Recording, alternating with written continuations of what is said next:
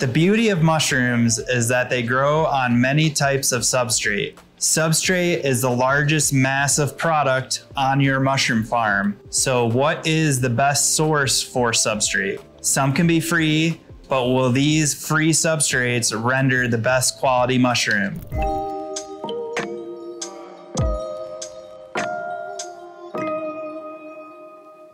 What's up, mushroom fam? It's Gary with Fresh from the Farm Fungi.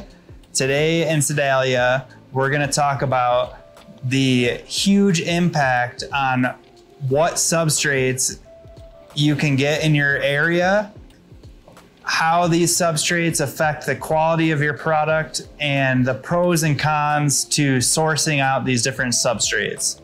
The location of your farm has the greatest impact on what substrates that you should be selecting for your mushroom farm. So do you want a byproduct of an industry like a local woodworker, a farm that is creating agricultural waste as a byproduct? Or do you want a final product that is thoughtfully designed to grow mushrooms like pellets or cocoa core? In addition to all of these attributes to the substrates, genetics is also going to play a huge role in the quality of your mushrooms. Check out our Etsy shop, Fresh Fungi, if you're interested in really procured genetics that will grow on a wide variety of substrates.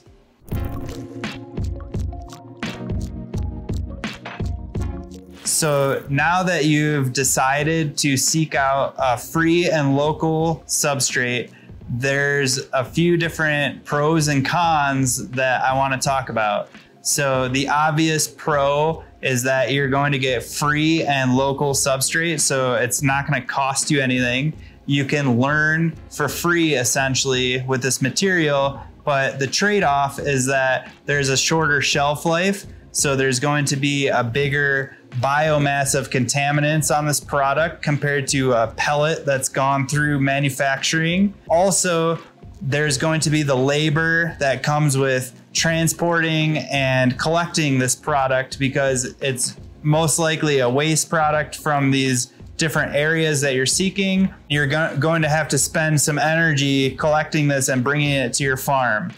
One of the benefits of having this raw material is that it could have more micronutrients as well as more companion bacteria that could help the quality of your mushrooms. Places to seek out this substrate might be a local woodworker. So you're gonna wanna focus on companies that are using live wood rather than like a cabinet manufacturer that's using plywood or heavily treated wood. You're going to want to avoid those places so that you can use all natural wood products. Another thing that you might want to consider is the products that woodworkers making. So there's a difference between if you're planing wood for a table, it's gonna have more like curly Q shavings compared to a CNC machine that's gonna produce really fine particles.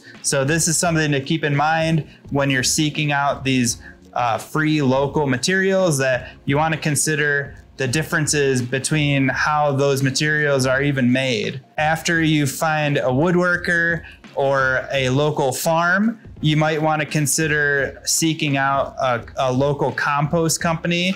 So there's companies like Chip Drop, for instance, that they work with local landscapers and they will collect material for free and compost it for the public, but you'll be able to access that compost for free as a mushroom farm to gather those raw materials that are the biggest biomass on your mushroom farm.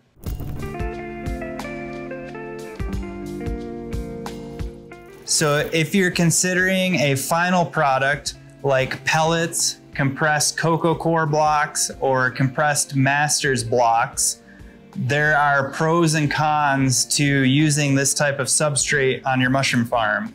So the benefit of using a final product as your substrate is that it's going to be much more consistent. So your batch to batch variance is going to be mitigated by using a consistent input.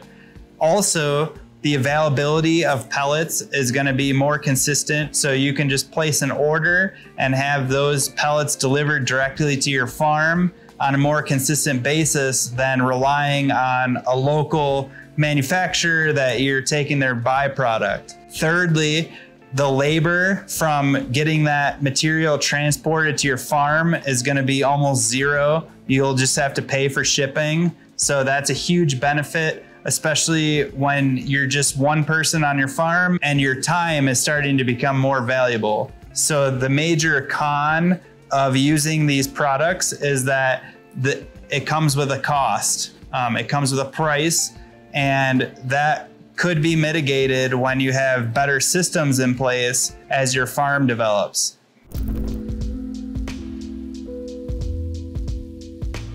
So what is the best quality of substrate for your mushroom farm? So that's going to depend on the scale of your farm and the systems that are in place that produce the mushrooms on your farm. At first, you might want to learn for free on locally sourced substrates. Then as your farm starts to grow and the quality is going to depend on the consistency of your substrate, you might want to switch to a refined pellet or compressed cocoa core. And then as your farm develops further and you have the systems in place that can mitigate the risks and the costs of using the raw materials, you might want to re-explore those raw materials so that you can have a free product once again. So as your farm develops, you might want to consider a more refined product and then transition back into a free locally sourced substrate when you can mitigate the problems that come along with going that route. So if you're interested in high quality mushroom genetics that will grow on any substrate, check out our Etsy shop, Fresh Fungi, in the description below. Until next time, much love.